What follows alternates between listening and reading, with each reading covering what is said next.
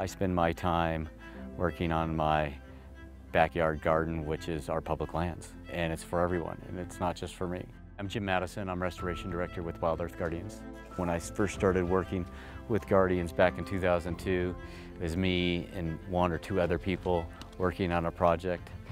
Now we have seasonal staff, including New Mexico Youth Conservation Corps group members, and we can approach 20 plus seasonal employees. WildEarth Guardians focuses on watershed restoration. We're not necessarily doing conservation, but we're repairing damaged landscapes. It's basically trying to return these ecosystems to a more natural state. We have a lot of human disturbance around the planet, and where humans have come and gone, they generally leave a lot of destruction behind them. At this point, we're running out of pristine landscapes to try to protect.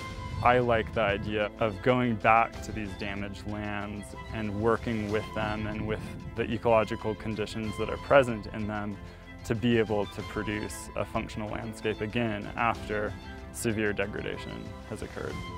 It's important because we need to take care of our environment.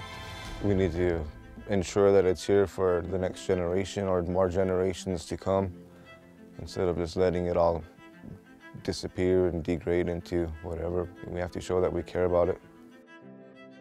Our work spans the gamut of ecosystems in the Southwest, from the deserts to the Rio Grande Valley to the conifer and alpine forests of the mountains.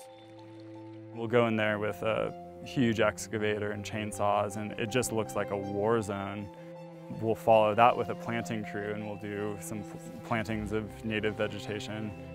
Year one, it can look pretty disturbed, but by year 5, you can't tell. By year 10, it looks amazing.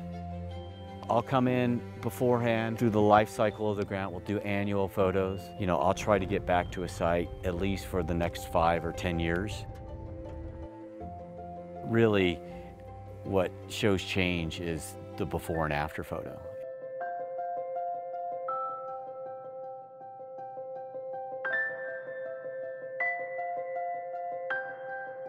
We have photos on the Santa Fe River from 1997. Every time that there's an aerial satellite image that's taken, we've gone back and documented that.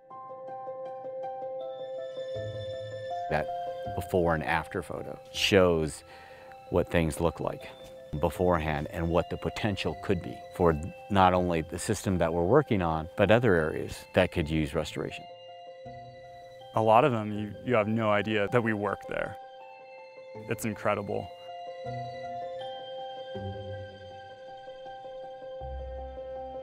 I really find a lot of reward in seeing change and a large-scale healing of our landscape, and something that my children and my children's children can go and visit and say, my father was part of this.